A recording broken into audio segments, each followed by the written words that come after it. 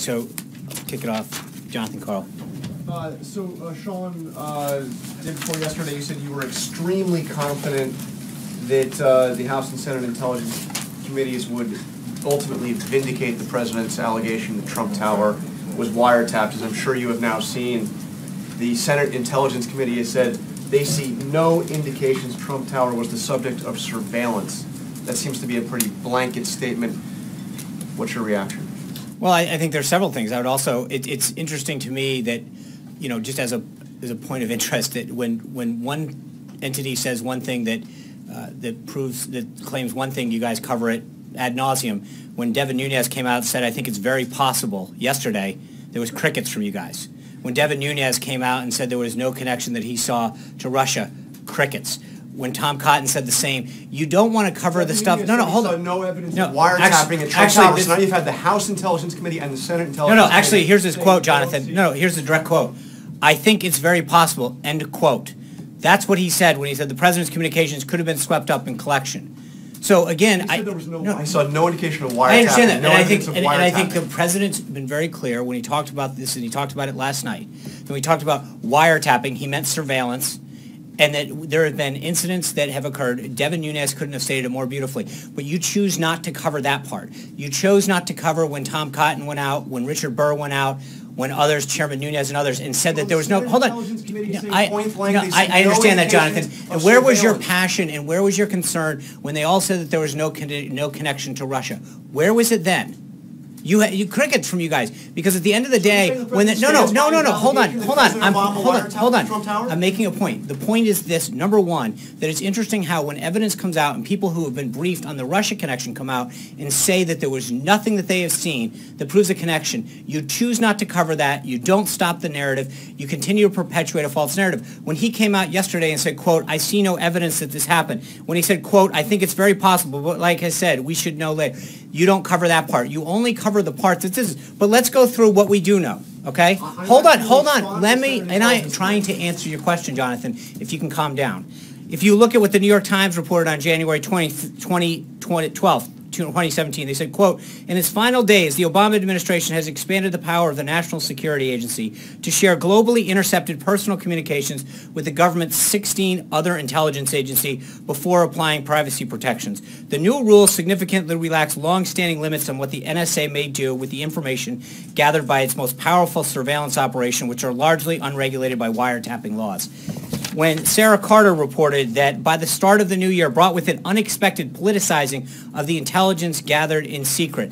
Separately, the Obama administration amended a long-standing executive order allowing information intercepted through FISA warrants or by the National Security Agency to be shared by a wider audience in 16 government agencies as Obama was leaving offices. Intelligence normally reserved for just a handful of intelligence leaders was spread throughout briefings to scores of workers, and soon leaks began appearing in news media organizations, often in stories lacking context of how national security investigations are actually concluded. On March 3rd, Fox News chief anchor Bret Baier said the following, quote, there's a report in June 2016, a FISA request by the Obama administration forwarded intelligence surveillance court to monitor communications involving Donald Trump and several other campaign officials. Then they got turned down, then in October. Then they renewed it and do a startup wiretap at Trump Tower with some computer and Russian banks. Baier continues. A June FISA request that foreign intelligence surveillance courts get shot down. A judge says, Jonathan, you can ask, you can follow up. A judge says no go to monitoring Trump Tower. They go back in October. They do get a FISA granted. This is wiretap going on in a monitoring of computers that is sometimes they believe to a Russian counts. By all accounts, they don't come up with anything in the investigation, but the investigation continues and we don't know it. On November 11th, 2016, days after the election, Heat Street reported, quote, two separate sources with links to the counterintelligence community had confirmed to Heat Street that the FBI sought and was granted a FISA warrant in October, giving counter-surveillance intelligence permission to examine the activities of U.S. persons in Donald Trump's campaign with ties to Russia.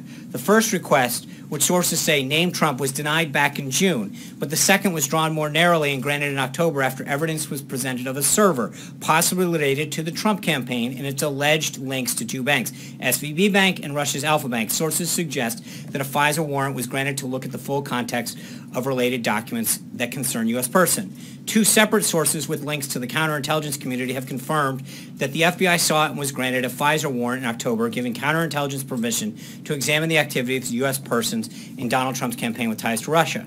They go on. The Pfizer warrant was granted in connection with the investigation of suspected activities between the server and two banks. However, it is thought that the intelligence community that the warrant covers any U.S. person connected to this UN investigation, and thus covers Donald Trump and at least three further men who have either formed part of his campaign or acted as media surrogates.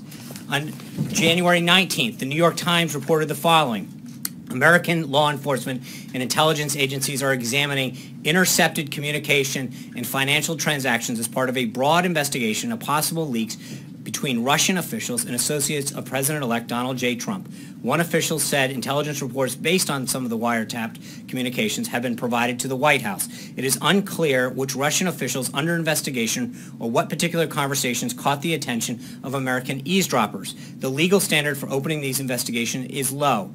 Andy McCarthy, writing in National Review, suggested, quote, from three reports from The Guardian, Heat Street, and the New York Times, it appears the FBI has concerns about a private server in Trump Tower that was connected to one or two Russian banks. Heat Street describes these concerns as centering on, quote, possible financial and banking offenses. This is his quote, I italicize the word offenses because it denotes crimes.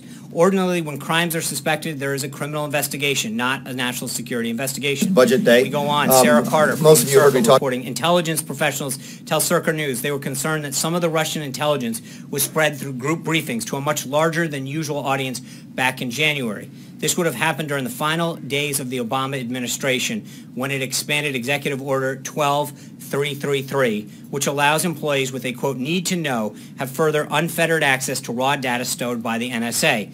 The new rules allowed the NSA to share, quote, raw signals intelligence information, including the names of those involved in phone conversations and emails. The expansion of the order makes it difficult to narrow in on the leaks, and frankly, it allows too many people access to the raw data, which only used to be available to a select few, said a U.S. official who spoke on the condition of anonymity and was not granted to speak on the authority. Numerous outlets, including the New York Times, have reported on the FBI investigation into Mr. Trump's advisors. BBC and then McClatchy revealed the existence of a multi-agency working group to coordinate investigations across the thing. On February 14th, the New York Times again refers to phone records and intercepted calls. Let me quote them. American law enforcement and intelligence agency intercepted the communications around the same time they were discovering the evidence that Russia was trying to disrupt the presidential election by hacking into the Democratic National Committee, three officials said. The intelligence agencies then thought to learn whether the Trump campaign was colluding with the Russians on hacking or other efforts to influence the election. The officials interviewed in recent weeks said that so far they have seen no evidence of such cooperation. The officials said that the intercepted communications were not limited to Trump campaign officials and other associates of Mr. Trump. The call logs and intercepted communications are part of a larger trove of information that the FBI is sifting through. Days later, the New York Times then reports, quote, in the Obama administration's last days, some White House officials scrambled to spread information about Russian efforts to undermine the presidential election of Donald Trump, connections between the president-elect and Russians across the government. But the increasingly hard-to-escape conclusion that that individuals in our government were instead trying to undermine the new president by saying, quote, this is the New York Times again, at intelligence agencies there was a push to process as much raw intelligence into possible analysis to keep the report at relatively low classification levels to ensure a widespread readership across the government, and in some cases, quote, among them European allies. This allowed the upload of as much intelligence as possible to Intellipedia, a secret wiki used by American analysis to share information. Sean Hannity went on Fox to say, quote, but protections which are known as minimization procedures have been put in place to protect Americans that are not under warrant, American citizens that are caught up in their surveillance. And, quote, by the way, their identities are protected. Their constitutional rights are be protected. Now, of course, this was not the case with Lieutenant General Flynn because a transcript of his call was created and then given to intelligence officials who then leaked this information, which is a felony, to the press that printed it, end quote. Last, on Fox News on March 14th, Judge Andrew Napolitano made the following statement, quote, 3 intelligence sources have informed Fox News the President Obama went outside the chain of command. He didn't use the NSA, he didn't use the CIA, he didn't use the FBI, and he didn't use the Department of Justice. He used GCHQ. What is that? It's the initials for the British Intelligence Spying Agency. So simply by having two people saying to them, President needs transcripts of conversations involving candidate Trump's conversations involving President-elect Trump, he's able to get it, and there's no American fingerprints on this. Putting the published counts and common sense together, this leads to a lot. So, Sean, are you saying that despite the findings, the bipartisan findings of the Senate Intelligence Committee... No, they're not findings. There's a statement out today. They have not begun this. As you know, yesterday, or 2 days ago, the Department of Justice asked for an additional week.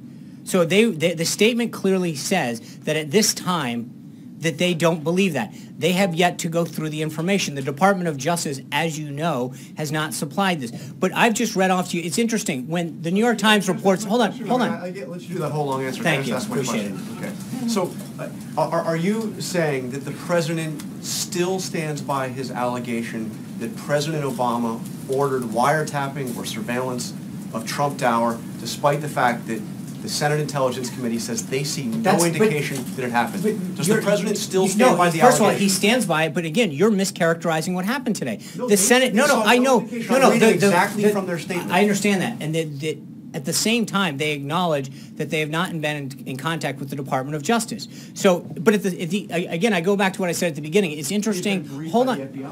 It's interesting how, at the same time, where were you coming to the defense of that same Intelligence Committee and those members when they said there was no connection to Russia? You didn't seem to report it then. There was no. So you want, hold on, you want to comment and you want to perpetuate a false narrative. Actually, I did report that Clapper said that. But when those individuals have gone out time and time again, when Chairman Nunes has said, number one, that there was no information that he's aware of that existed, that got zero reporting. Number two, when he went out yesterday and said, quote, I think it's very possible, you don't include that in the question mark. The bottom line is that the President said last night that he will be providing, that there would be additional information coming forward.